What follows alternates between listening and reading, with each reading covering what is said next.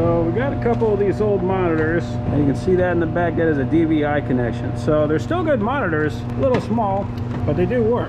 And part of what we're throwing away is desks and stuff, so I just kind of took that apart and took some of the good wood. Even though it's particle board, it's still pretty good. And I made this little stand, and I got this 2-arm monitor holder.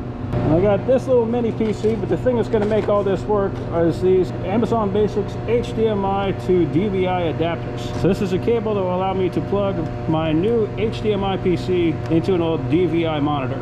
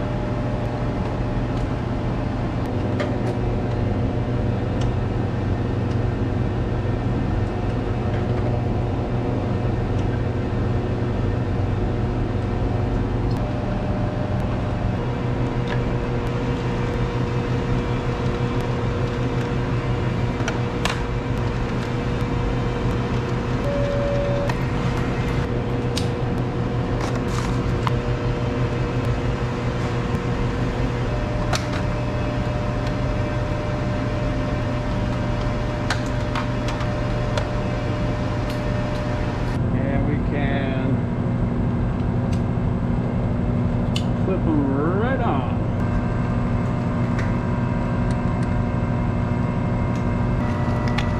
In the top and then out the back.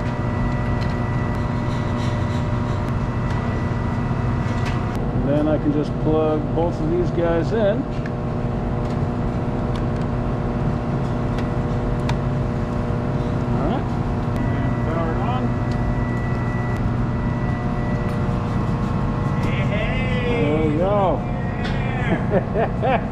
That's a heck of an upgrade. There we go. Honestly, it's not that bad.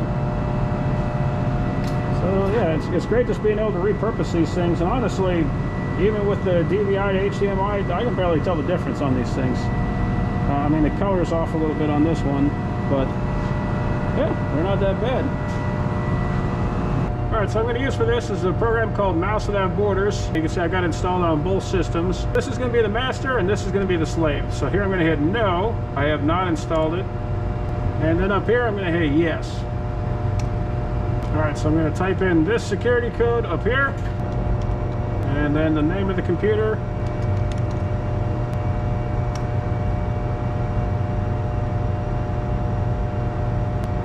Okay. Now I just hit next here and next here.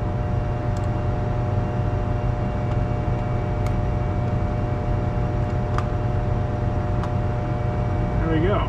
So it's currently set up that if I drag across the screen here, it will show up on that one. Alright. So right now the mouse is right here. And if I drag it to the left, now it's right here. So now I can control all three screens and both computers with one mouse and keyboard. And on top of that, if I want to copy a file, I can go to the top, right click and hit paste, and it copies the file. So now I can easily share files between computers. And then if I want to make it so that I can drag the cursor from top to bottom, just go over here, hit 2 row, and I'm going to put this underneath and apply. So now I can drag from top to bottom, side to side, top to bottom. So it is essentially one large display. Pretty cool.